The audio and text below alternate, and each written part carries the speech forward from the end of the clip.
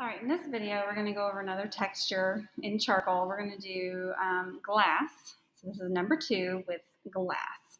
As you can see, I had my glass here set up with the paintbrush, and then I went ahead and took a picture, because you guys are going to be working from a picture, and so will I, so that you can kind of see as I'm doing this and follow along. And so this time, I've put my sketchbook, I've lined it up vertically or portrait style, because this glass and paintbrush are kind of tall. So you might want to do that with your sketchbook. I'm trying to get good lighting. Okay, so the first thing that I need to do is I need to draw it. So again, I'm going to use my pieces of willow, okay? If you want to sketch it with pencil, that's okay. Just try not to draw too hard. So when you're sketching this in, again, look at how there's an oval at the top. You know, it's curved on the sides, it gets skinnier. And then actually down here, it's kind of like a full circle, a little bit. It's not like a skinny little oval like it is up here. It's like almost a full circle. And then we're also going to draw this line back here too to make it look like it's setting on something. And then we're going to sketch in the paintbrush.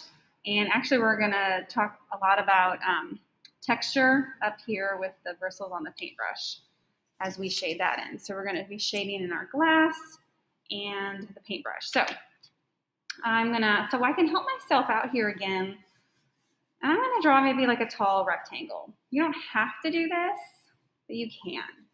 This is how I'm going to kind of get the shape of my wine glass or glass here, okay? So I'm going to put a line down the middle to make it even on both sides, symmetrical.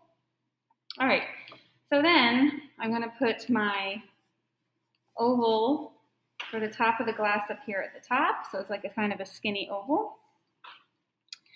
And then this bottom part of my glass, like if I were to cut this glass in half, it would maybe be about right here. So that means that this area of my glass is lower than this line, so I need to kind of pay attention to that. So maybe I cut this in half a little bit, so then my sides are going to start to taper in a little bit. And then I have the neck of the glass that kind of comes down. And then, a lot of people do this incorrectly, but this circle, see how it goes behind this part of my glass right here? Okay, so then I'm going to make sure it's doing that. And I may come out of my rectangle a little bit. That's okay, because I needed it to be a little bit longer. So, and then really, my neck of my glass can be longer. So see how I had to kind of erase there to kind of fix it.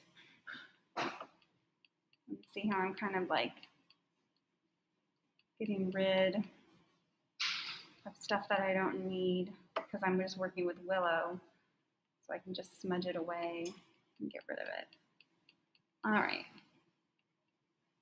So there's kind of that right now. I'm going to go ahead and get rid of this, get that stuff out of the way. I'm going to go ahead and put in this line back here so that I don't forget about it. So now it looks like it's sitting somewhere. Okay. Now I'm going to go ahead and draw in the paintbrush. So it comes out pretty far out of our little glass here. Where does it start to curve here when it's touching like the rim, and then where does it dip down into? And see, also what I'm going to do is I'm going to kind of sketch in maybe this dark shape, just to help me out before I actually sketch in where my paintbrush is. So I just kind of put in that loose dark shape. All right, so now I'm going to put in my paintbrush. It's kind of in the middle of my glass.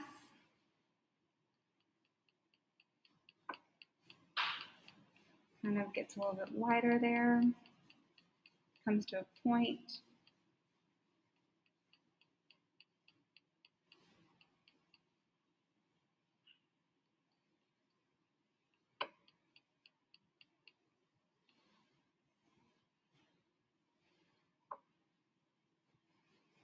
There's the middle part of it, kind of like a squarish rectangle.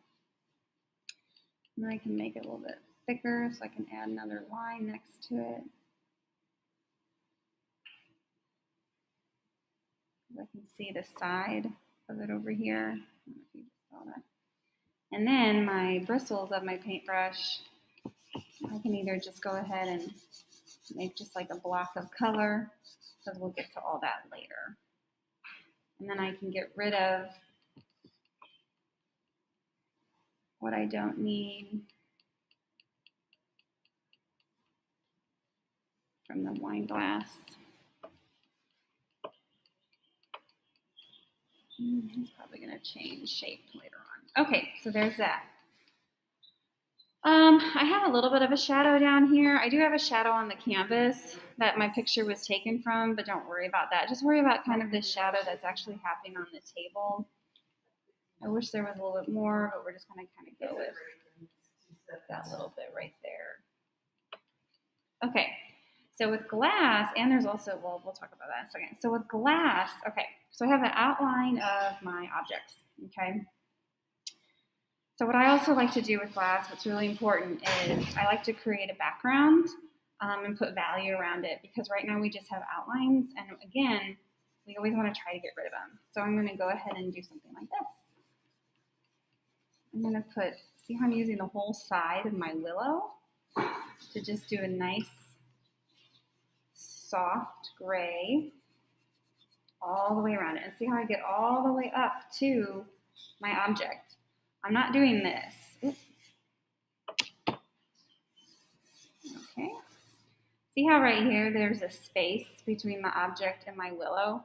We don't want that. It's kind of like created a little halo around our object. We don't want that. We want the willow to come all the way up to our object. You have to be careful so you don't lose your object. I'm just doing little short strokes all the way around. And then using my finger to soften it and make a nice little gray all the way around. And now just by doing that, it already looks like it's sitting somewhere. There's no outlines anymore, hopefully.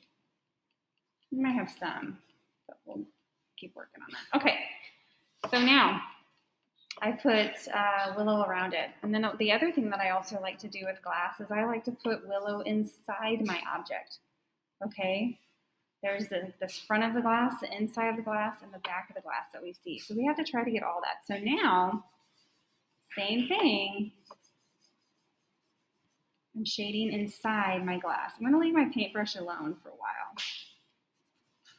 And again, you have to be careful so this all doesn't merge together and look like one big gray mess. So again, you do have to be mindful about where your object is and ends and begins compared to the background. So you do have to, you can't be wiping your hand around everywhere. Just using your finger to kind of move it around. Okay, so we have a background, we have it filled in. So with glass, what I like to do first is you can see in our picture here, we have all these little highlights, okay, all these little glares. There's a reflection of the window, all these little things. And then this value is lighter, this is a medium value, and this is really dark. So it's also, I used colored glass, so then it's kind of like you can give, like this is a light blue, medium blue, really, really dark black almost, okay? So what I like to do first is I like to take out all these little highlights. And the only way I can see them is because I've added the willow, okay? That's why we did that. And then also look at the rim. There's little highlights on the rim or lighter places. So I'm literally going to come in here with my eraser. You can use your pencil top eraser, your kneaded eraser, whatever you feel comfortable with, and erase these lighter values. And the only way I could see these was because we've added the willow. That's why we did that. Sometimes you have to add to then be able to take away. So now I'm using my eraser and I'm drawing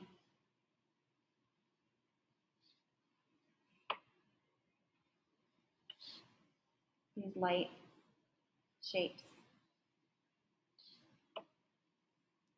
Are you going to get every single little thing? No.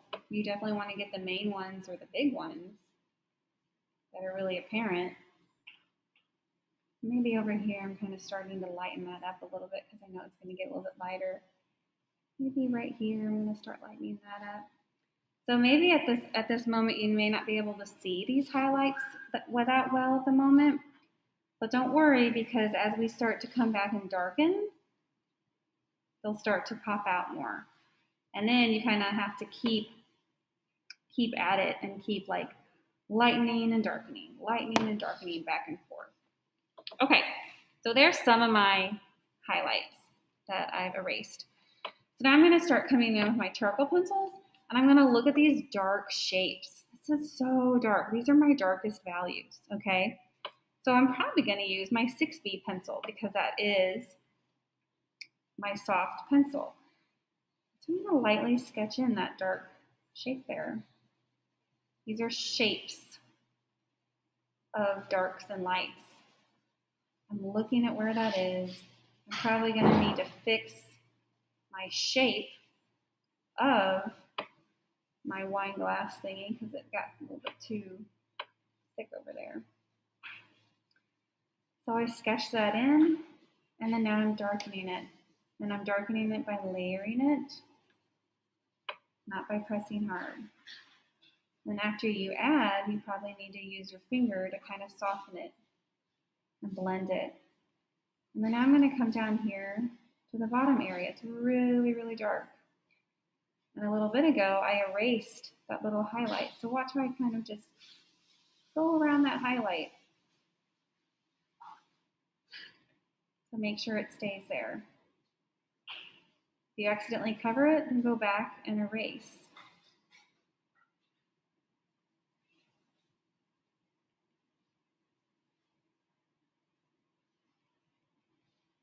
This kind of gets a little bit like a medium gray right there. So maybe I'll use my eraser to kind of soften that back a little bit. And this spreads this way to the left. And I'm coming around the front, and I'm not pressing hard because we don't want outlines. So I'm trying to kind of thicken up the bottom part of my wine glass there at the bottom, a little bit darker than this area. I'm constantly looking back and forth at my reference image, my little picture here that I have and that you guys will have. Looking at these shapes. Where does this darkness spread and blend?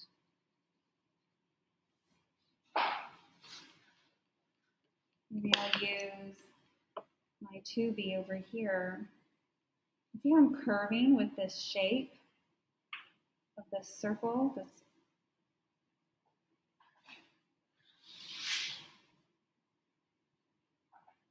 Kind of went around that little highlight there. I'll probably come back later on and erase it to make it cleaner. I need to get this a little bit darker for more contrast, that edge area.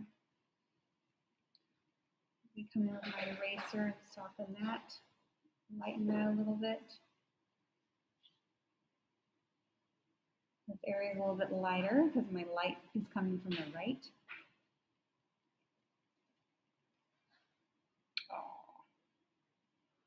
Sometimes your eraser already has charcoal on it from something else, so you have to clean it off. All right, what am I using? I'm going to come into my 2B now.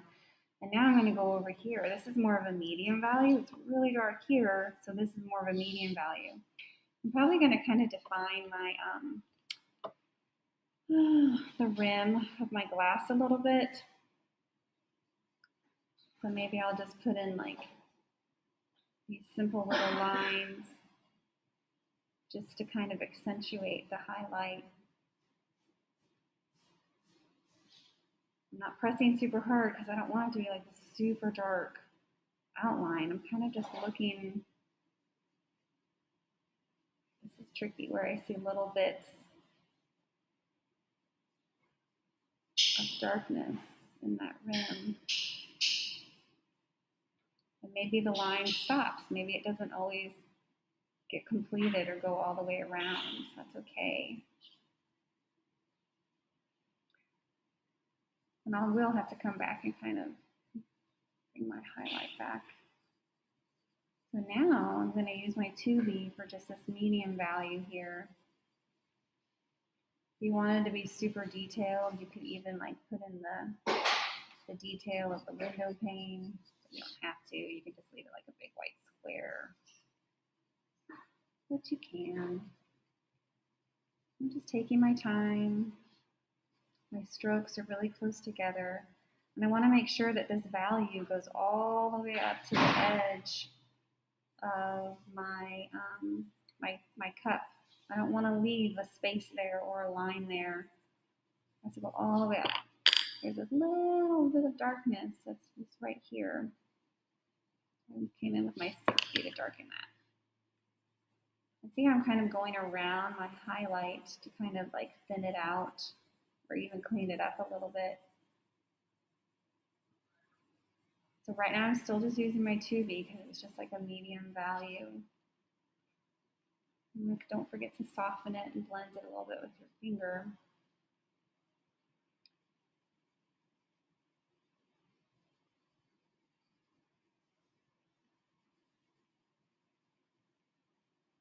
This right here, it's lighter in my picture, so I came in with my eraser earlier. Kind of like I've softened it. It's light over here on this edge. Sometimes you will have light or a highlight on the edge, and that's okay. But then to see how, you know, our background has created this this other shape, and so then you have the light against the dark, and you don't have that outline. It's kind of medium down here, medium bluish. And it kind of fades. And sometimes you'll just have like a little bit of willow as like your value. So it kind of fades up to pretty light over here. So I will kind of soften this. But I bet I need to come back and make these highlights better or cleaner. And then maybe I'll come in and kind of lighten this just a little bit up against my paintbrush. I need to come in and define this paintbrush a little bit more because I've kind of lost it.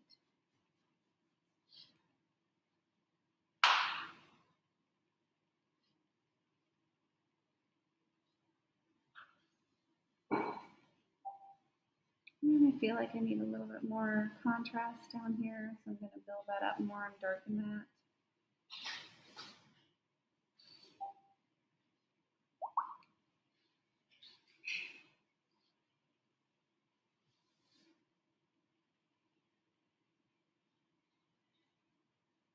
And, you know, you can use your kneaded eraser too. I'll go ahead and use that for a little bit. Sometimes that can clean up those highlights even better than the pencil top eraser. Sometimes that gets a little dirty and then it's hard to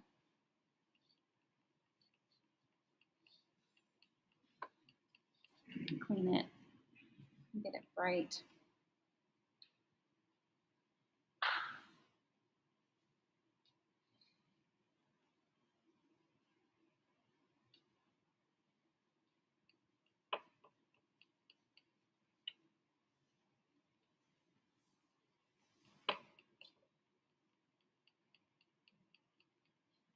always when you're doing this, you're looking around.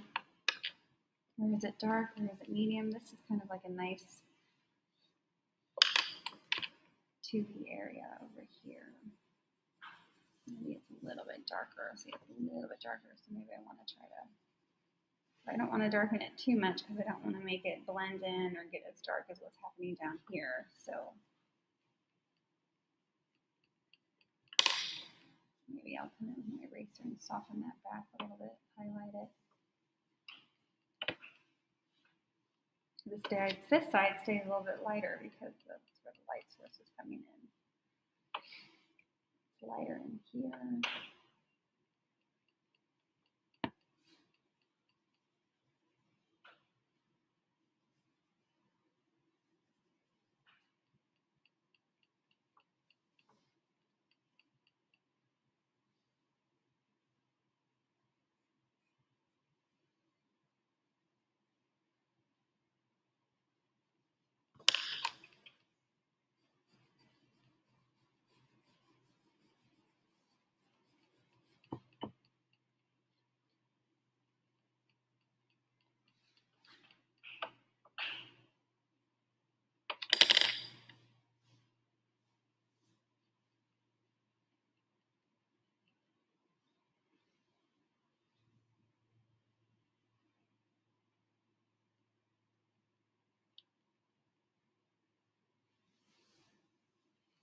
Now I'm coming around and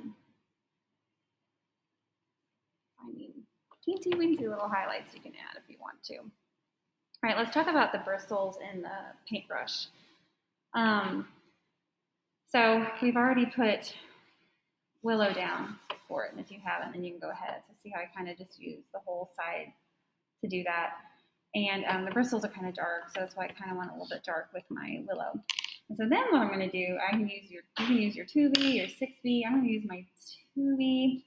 So there's all these little lines, right? And there's actually paint left over on it too, so that'll be kind of fun to do. So with my 2B pencil, make sure it's sharpened really well. See how I'm just kind of going up and away and creating these lines. So this is the first time we've wanted to create texture, okay, or like scratchy lines. This is the very first time you're able to do that. So I've created these lines, and what I didn't do, what I didn't do was this. I wasn't just like back and forth, back and forth, back and forth. For every single line, I started back here, and then I went up, okay, right? So now I'm going to use, I like to use my pencil top eraser for this part because it usually has a nice edge to it. So then I need to come back in, I need to take away the lighter places. So again, I'm starting at the bottom and then going up. And just by doing a little bit of that, you can see it's kind of building up these different levels of grays, okay? And so then if you look at your reference image, it is darker at the bottom area and then over here. So then what I'm gonna do is kind of come back to the bottom area and kind of add a little bit more, because the more lines you put somewhere or more value, then it gets darker, okay? And then I'm going to come back again, kind of lighten it and take away some. So I'm always going back and forth, adding lines and then taking away. Oh, you can't see that. Taking away lines. So back and forth. That's what we want to achieve here with a paintbrush. Okay, I'm not concerned about the handle or this part, because that's what we covered more with like smooth or whatnot. So with this one, it's more about the glass and then the bristles of the paintbrush, trying to get that texture that we've never had to do before. Sometimes you have to like press a little bit harder to get the highlights to kind of pop out, and then see how when I add a little bit of lines back over it, then you're kind of developing these different layers of lights and darks in the paintbrush. All right, so that is going to be the video. You may have to rewatch this to see it again and listen to what I have to say about it. So that's glass.